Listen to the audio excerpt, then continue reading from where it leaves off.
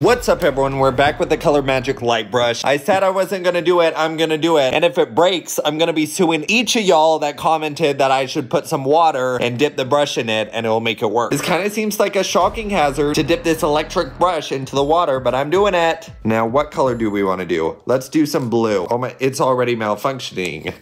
You seeing this? Let's do some green. It's a little bit better, but not much. It's ruining the paper. Out of all the different methods of painting, I just have to say this finger brush way, I really think that's just like the best way to do it. Like the colors show up way better. Every other way kind of sucks. And now I kind of think I ruined my brush. Water does freaking nothing. Y'all are liars. But in other news, I drew a Christmas tree getting revenge on all the people that have chopped it down.